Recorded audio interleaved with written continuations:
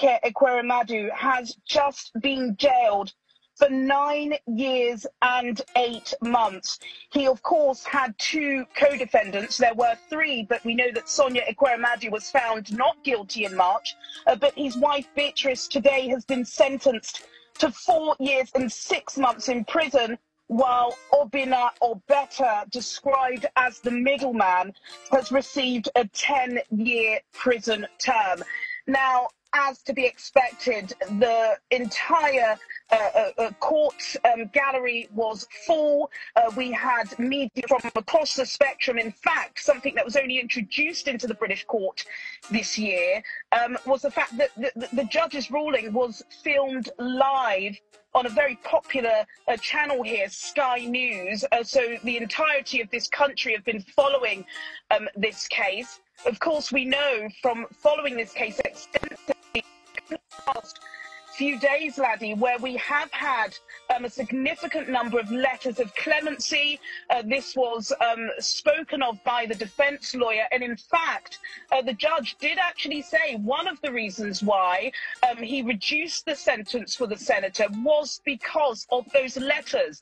He received 51 in total, including from the former president, Olusegun Obasanjo, describing Ekwueremadu as a good man, a decent man, a lawyer of significance, somebody who spent a long time at the top of politics. His fall from grace couldn't be any more glaring or any more significant. And he said he took that into consideration and reduced his sentence. But he said, and disagreeing with what the statements were from the defense team, that he knew all along what he was doing, considering he was so intelligent, was so fundamental to the birthing of democracy in Nigeria and in fact ECOWAS, and he himself, he said, was part of drafting the piece of legislature which actually made this human trafficking illegal in Nigeria. So he said he knew what he was doing, he was culpable, and he had no option but to give him this 9 years and 8 months sentence. And now, as has been described and as we know, this is not a normal case. In fact, this is a landmark trial in the UK. Nobody in this country has ever been charged and prosecuted and convicted of Section 2 of the Modern Slavery Act of 2015, and that the intent, and let's talk about the intent was, of course, to save the life of their daughter Sonia. Sonia, of course, was in court today. I sat beside her during the proceedings. I saw her and spoke to her briefly after the ruling. She was absolutely devastated. In fact, both the prosecution lawyer, Casey Hugh Davis, as well as the judge, did say everybody, not just parents, but everybody following the case, do have some sympathy for her. And in fact, the defense lawyer, Laddie, did ask the court to perhaps suspend the sentence of her mother, Beatrice, because, of course, this costs, in terms of her kidney dialysis, a significant amount of money. And with both parents being in jail, how would they be able to afford it? The defense lawyer for Beatrice, Ekwueremadu, pleaded for a suspended sentence. That obviously hasn't happened. She's been sentenced to 4 years and 6 months in prison. I'm sure we've got our producers going now through the time they've spent in custody, because of course they've spent a significant amount of time in custody. This is going to be taken into account. So with the 4 years and 6 months, for example, that Beatrice got, and because of the laws in this country, she will spend half of that sentence in prison and the rest on license, where you're tagged and you have a curfew, and of course taken into account the 100 or so days that they've been in court. I've got to tell you, it was very dramatic, very tense at times. Laddie, as you know, Channels Television in London has been covering the entirety of the case, including when it first came into the public domain in the summer of last year. I've got to tell you, looking at the senator today, he did look like a broken man. He's clearly lost a significant amount of weight. He is not sleeping. There was a large cohort of delegation of senators and House of Representatives that have flown in. I did speak to a few of them on record, and I can tell you for a fact that the senator is suffering from significant mental health issues. I won't go into the details of it, but they are very afraid of him trying to take his own life. That is how serious this is.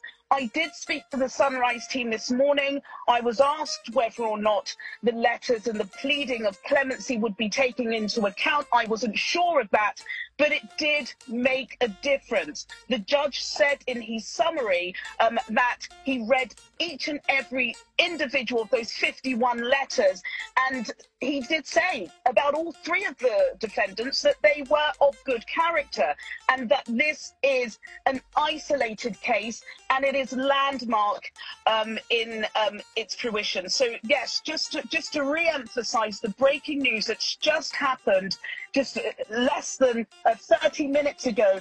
The former Deputy Senate President, just a couple of years ago, one of the most powerful men, not just in Nigeria, but across Africa, Ekwueremadu, has been jailed today at the Old Bailey for 9 years and 8 months. His wife Beatrice has been sentenced to 4 years and 6 months in prison, while Dr. Obinna Obeta, the middleman in this case, has been sentenced to 10 years. Juliana, thank you very much for your reporting and for your continuous coverage of this story. It's breaking news out of London, and we'll keep tabs on it. But before you go, perhaps I can just ask you about, are there any options of appeal available to the senator and his wife?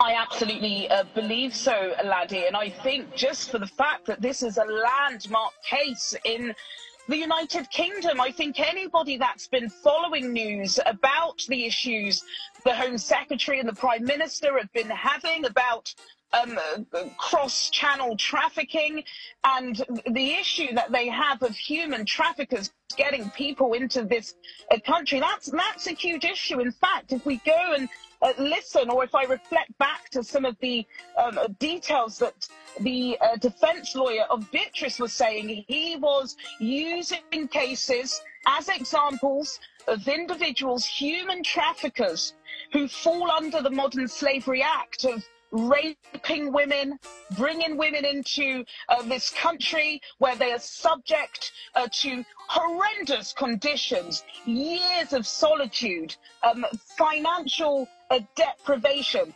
This is not the case in this trial. This is a case of a victim of circumstance. Certainly, a crime has been committed here, but does the senator and does this conspiracy warrant over 10 years in prison, or up to 10 years in prison? Another significant factor, which I should mention, is the victim who, just to be clear and just to make it clear for our channel, still cannot be named for legal reasons. There is a reporting restriction on this individual's name. He was shown to be a liar. He lied on several occasions. We were shown 2 pieces of crucial evidence where he handed himself into police on the 5th of May. So in fact, as time would have it, exactly a year ago today, this victim handed himself into police. He lied to police saying that he was 15 years old, that he had no family, that his parents died when he was very young. We know that's not the case anymore. He also lied on a second occasion to police. We saw that video evidence. Is this individual somebody of good character? Well, that's something for the defense lawyers to try and appeal in court. Certainly, there will be an appeal. There is outrage, not just from the delegation that flew in, but from those who believe that the intent was never evil and the fact that the act wasn't taken out. So yes, this is it's a case that has stirred plenty of emotion, not least from those in the public gallery, but also the defense lawyers and including the judge, who, like I said in his ruling, did say that the senator is a man of good character. Just very briefly as well, lad.